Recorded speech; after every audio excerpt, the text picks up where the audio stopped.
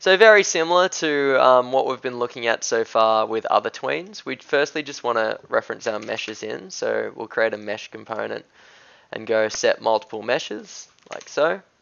And then we can come up to the mesh tab in Pufferfish, and we're just going to tween through meshes here. Plug our meshes in, and it's going to create our one at 0.5, as we know it has done before. And then we might just create another range, 0, 10, 20 maybe, whatever you like. Plug those steps into the factor, like so. And then you get a nice tween between all of these geometries. So you're able to tween between these two meshes that we just kind of created earlier. We could change the interpolation type, of course, so we could go 0 to 3, have a look at the effect that it has on our tween. Nothing really with the meshes, so we won't worry about that.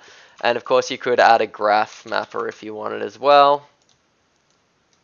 Change it to a Bezier, and basically this will kind of just affect the location of those guys. So maybe we pull it back towards our base geometry just because it's getting a bit bunched up towards the end there, like that. That looks pretty good.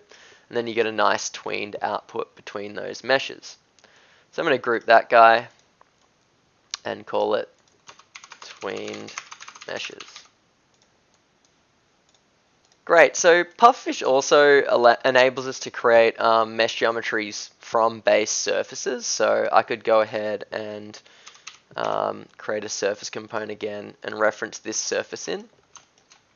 And what I could do with that is I could come up to the mesh tab again and create a mesh geometry from this surface using the parameter surface mesh, and we'll put that guy down. And basically it's going to ask for some parameters u and v. So this is another point where we can use our range components, and I'm going to grab one of those guys. I might create, in fact, let's just plug those in and just get a feel for what they're doing. So you can't quite see what's happening, but if I were to create, in fact, I think if I turn on my preview mesh edges, you might have it on already, you're about to see the type of mesh topology you're getting from this. So if we created a graph mapper, we can actually manipulate the topological kind of build up of this mesh output. So I'll plug that into U and V again, like that. And if we adjust this, you can kind of bunch up where those kind of edges are and distort how your kind of mesh is. So you get a larger face in one corner and much smaller faces in another corner. And we could actually go and extend this logic a little bit, and we could create, a second one based on this bottom surface here, like that. And I might hide all of this stuff and preview the surfaces off. And then we could essentially continue the logic we've been using with our tweening and tween between these two meshes.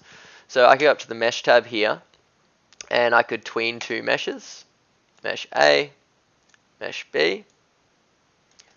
Once again, we could create a range, and we could copy the graph mapper over as well. And suddenly we're getting a pretty interesting tween through all these different types of geometries that look something like that. You might just make it a little bit more subtle than what it currently is so we can get a few more in, like that.